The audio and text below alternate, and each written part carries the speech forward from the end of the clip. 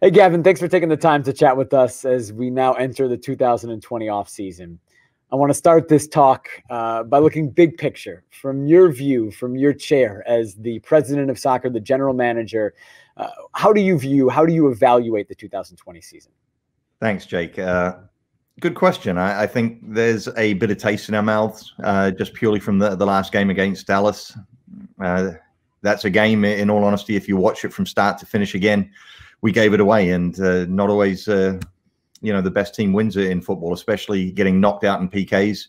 It hurts, but I think it's also an honest reflection. We need to get better. The same issues haunted us for most of the year, and that's not for a lack of trying from the coaching staff and everyone involved. I think when you look back on 2020, what we're probably most proud of is the strength of the club, the culture within the club, how we've shown to be not only extremely professional, but also how we've brought together a good group of staff and a good group of players. And I think MLS is back was a great indication of that. But in 2020, with the challenges that we faced with the adversity, I think we came through it in many ways with flying colors. And while the season didn't end the way we wanted it to, I think overall it's a positive. I think points per game was a positive. The MLS is back tournament was a major positive. A lot of the performances at home were very positive. And after we came back from the tournament, we had a rough start, but I think we corrected things. And I think the quality of the group from start to finish with the players that we have is very, very competitive. You mentioned the MLS is back tournament, winning what is a unique event, quite literally, an event that probably, hopefully, will never happen again. How much pride do you take, and how much pride does the club take internally for being able to succeed in an environment that nobody has ever seen before? Yeah, I think in hindsight, extremely proud. Absolutely love the work that Gio and the rest of the staff did, and not just the assistant coaches, but everybody from the head of performance, Nick Malonis, John McGregor, Matt Weston, all the assistant athletic trainers, Sam Uni. The group that traveled was unbelievable. And the support group in Portland from the business side and the rest of the soccer side was also very, very impressive. But I think it's easy to dismiss it now, but the challenges that we faced then being gone for 40 plus days, and with the adversity that we faced on the road, with the number of games, with the turnaround time, with the conditions, I think it's easy to look at it and just say, oh, you know what, it's the MLS's back tournament. It doesn't mean a lot. But I think if you speak to anybody that was there and anybody that was involved in the tournament, I think the general consensus was that it was very competitive. It was very hard. And I think we were the best performing team, and very, very proud of the group. And obviously to have Sebastian Blanco be named MLS's back player of the tournament was extremely impressive. To lose him after a couple of games back into the regular season was obviously very hurtful for the group, and we're looking forward to getting him back. Can you take me through the decisions that you guys had to make this year and how you made them?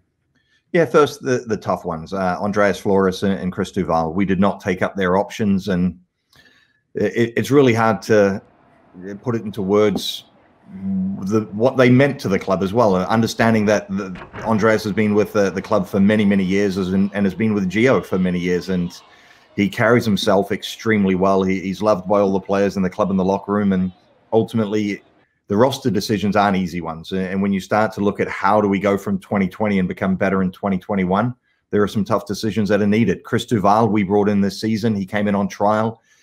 He did extremely well, and we got a lot out of Chris. I think when we start to look forward, I think with Pablo Bonilla in the right back situation, we have more belief in Pablo, and now we're looking for a different type of player. But that's not to take away from how amazing Chris Duval was and how impressive Andreas Flores has been through his time with Portland. I think take those two decisions aside, we're in contract discussions with Larisse Mabiala.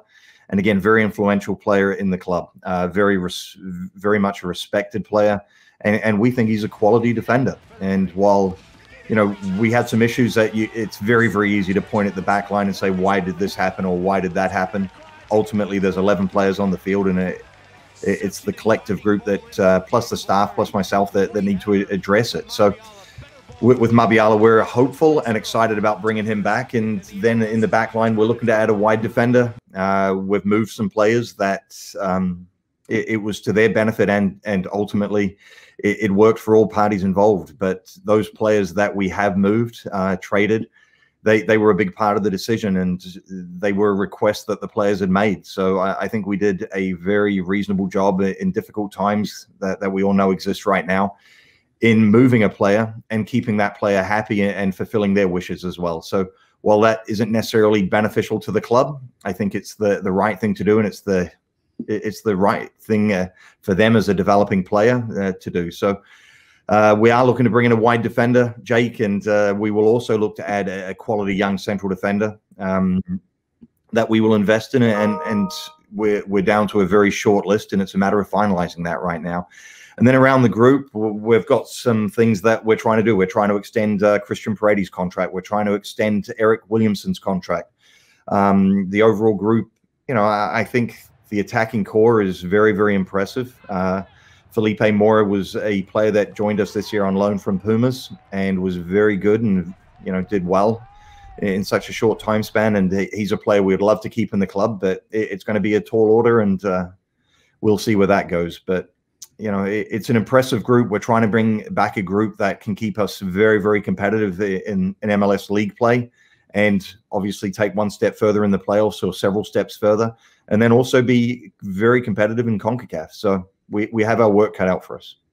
You described a lot of the offseason priorities for you guys. This offseason and filling those priorities is going to be very different for you and for Ned Grabavoy and your entire group than it has been in any other offseason because of the pandemic. How do the realities of the world that we're living in right now change what you have to do to accomplish your offseason goals?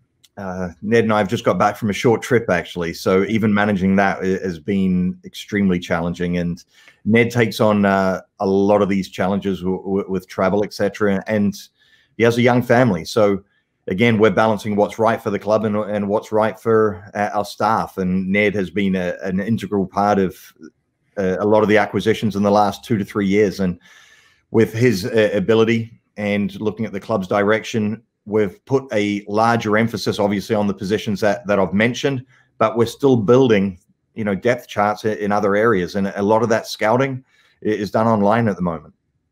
Luckily enough, he was entrenched and traveled an awful lot in the last 3 years. And the information that we have on many of the players that we've been tracking is detailed and elaborate. And now it's a matter of making sure that they're in environments or leagues where they're playing, or hoping that they're in environments where they can play, and then following their progress. So a lot of online, a lot of videos, a lot of week-to-week discussions about how players are doing in these environments. We've touched a lot on the Timbers. Want to talk about the Portland Thorns heading into 2021. How do you assess the roster for the Thorns entering next year?